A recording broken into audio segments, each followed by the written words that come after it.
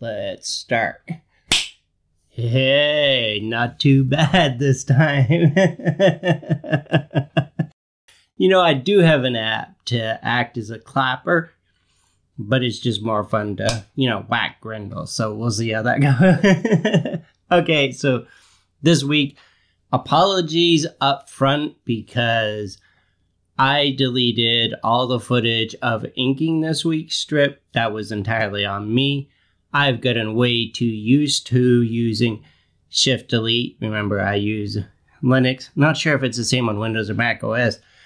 But on Linux, if you do Shift Delete, you don't have to empty your trash. You don't have to deal with bothersome notifications. Just boom, gone. I thought I was in my camera's file system when I Shift Deleted all the files. I was actually in this week's folder of raw footage. So, whammo, there it goes. But, as I said, embrace your mistakes. Turned out to be a blessing in disguise because there's so much inking, so much drawing in this week. Even without that, it was pushing 9 minutes of raw footage. And I don't want to waste your guys' time. So, that actually turned out well. So, you just missed the inking part. It starts right in with put in the PBO resist in there. That said, if you haven't watched other ones, I use Tachikawa Type C flat nibs. I use the 1mm for regular lettering and the 2mm for bold lettering. And of course, the Zebra Comic G for outlines and all that kind of thing. You'll see that in previous videos. If you go back, that's where my dumb ass hasn't, wiped out the footage so you can actually see that. This week's strip also, I was going to hold the books up, but I think, even with Grindle acting as Vanna White, much easier if I just put the, put them up in the corner here so you can see them. The two books that were inspiration for this week's strips were Religion and Nothingness by Keiji Nishitani, and I'll put a link to him. He was part of the Kyoto School of Philosophers, where as Japan was modernizing or being forced to modernize, a lot of people from the Kyoto University traveled to the West, studied Western philosophy, and a lot of them incorporated the ideas of Nietzsche into their own indigenous Zen practices, and you get a lot of really good synthesis from those two camps meeting. And Religion and Nothingness is one of those books I refer to constantly. Like I said, I'll put a link below, not only to the Kyoto School, but there's a book that's a good overview of that, and I'll link to that in the description.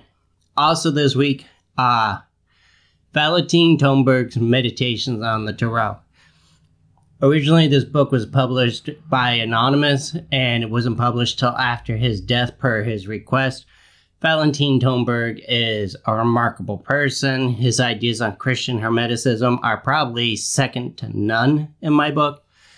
And his writing on the tarot is revelatory, would be the best way to put that. Like I said, I'll put a link in the description. You'll see as the strip goes on. And it's kind of appropriate, I think, that strip number 18 is where the Kelp Bed kind of goes off on these topics. It just seemed a natural extension. We'll be returning to Baby and the Otter and that type of thing. But without him peeling back the layers of reality, figured we needed an explanation of that. As always, thank you guys so much for doing this. I don't want to ramble on too much. Love you all. Thank you so much for your support and your comments and interacting with you on Instagram and Twitter. Love you all. Take care. Bye. Here we go. Number 18. Seems as if we were going to take a deep dive into Hermeticism and French philosophy. Number 18 might be the perfect one numerically. And once again, abusing the PBO resist there. And as I said in the introduction, I lost all the footage of inking, which is good because even as it stands now, we're looking at 9 minutes, just the raw video edited down. So kind of a blessing in disguise there, because I want to keep these right around 10 minutes or under, because I don't feel I should be wasting your time.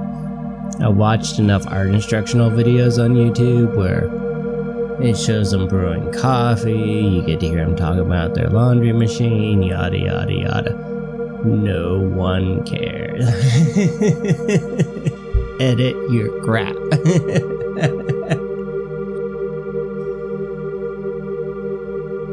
And part of the reason this took so long is not extremely detailed, yet it's detailed enough that there was a lot of steps involved. Plus, I was experimenting. You need to make mistakes and experiment in order to find new things, see how new technique works, yada yada yada. You gotta fail a lot, and might as well show your failures.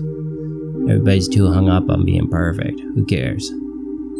Perfection is not interesting. I do like how I inadvertently turned Howden's body into where it looked like a bulldog. That may be a subconscious desire on my part because I love pit bulls and bullies, so, you know. But Howden will remain chubby just like his namesake on the Kelp Bed. Oh look, aren't we blessed?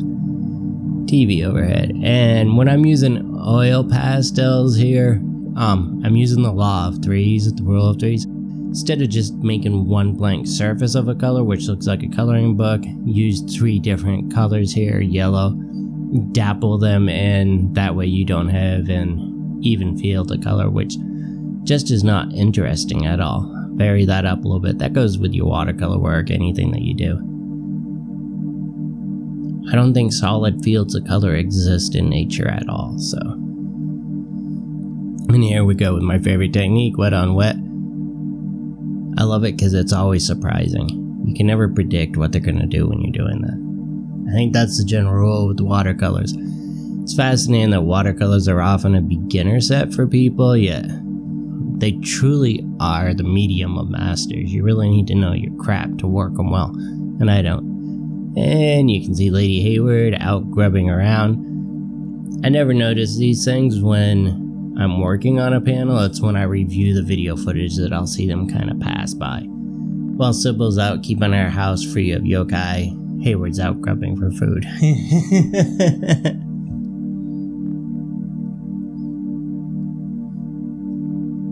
And you can see their little homage to Paul Klee there. I absolutely adore his stuff, and his pedological notebooks are seriously must read. And there you can see Hayward grubbing around in the corner a little bit. And at the time, I think I could hear Sybil doing pigeon bowling in the kitchen, which is where he goes in and knocks stuff down. Speaking of the fancy feathered feet, there he is.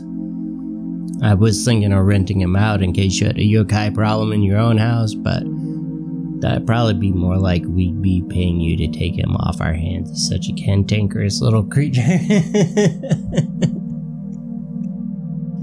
He's totally gonna get me back for that. And here, I learned that watercolor and oil pastels go together very well. However, using it with resist, not the smartest move I've ever made, because if you've ever used oil pastels, you know that it's a very common technique to blend them together by rubbing them with your finger. So if you're doing that with a gum residue eraser, yeah, it's gonna blend together a little bit. I may have to experiment around a little bit more with it as to how I can achieve that effect. And now layering in all the base coats for Chico. That's the other thing. Watercolors really don't come alive, it seems, until you really work those layers in there and bring out the depth and the boldness. But it's great for achieving that kind of three-dimensional shadowy effect with them. It's very easy to do.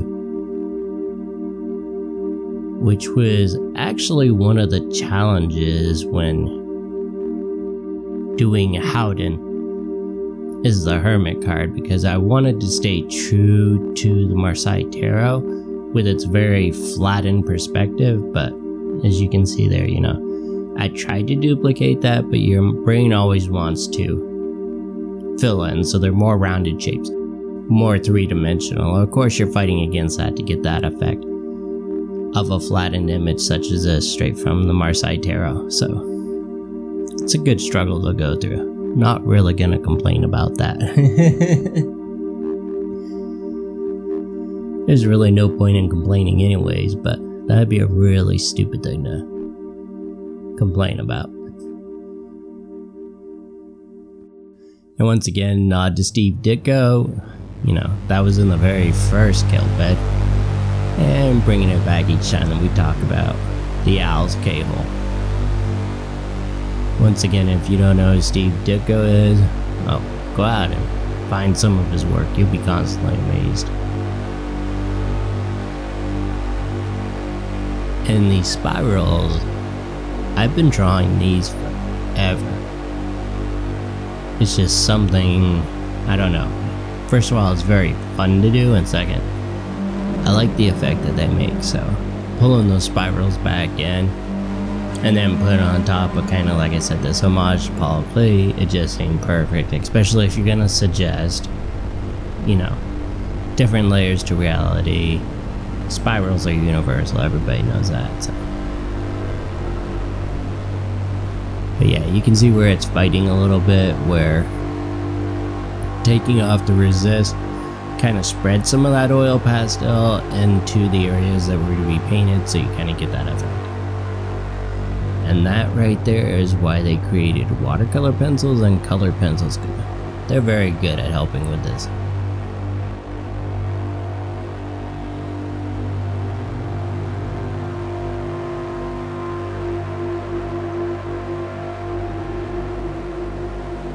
And here we go with making Howden the Hermit. And like I said in the introduction, Meditations on the Tarot, it's such a beautiful book. It's one of my, I go to it all the time. If you actually physically saw that copy, you would see there's like coffee stain that's been bent back. It's just generally been abused. It's a well-loved copy. His insights are remarkable. And the strange thing is, there's not that many people that have read it. I tend to believe if you really love something, stay away from people who are actually into the same thing, because I remember a while ago, this is years and years ago, I was on a tarot message board, and the general lack of any understanding or willingness to do work besides it just being intuitive was chronic. And yeah, it was much better once I got off that site. And we're nearing the end here. I can't believe you stuck with me so long. Thank you guys so much. You make it all worthwhile. It's amazing. And love you. I'll see you next week. Take care. Bye.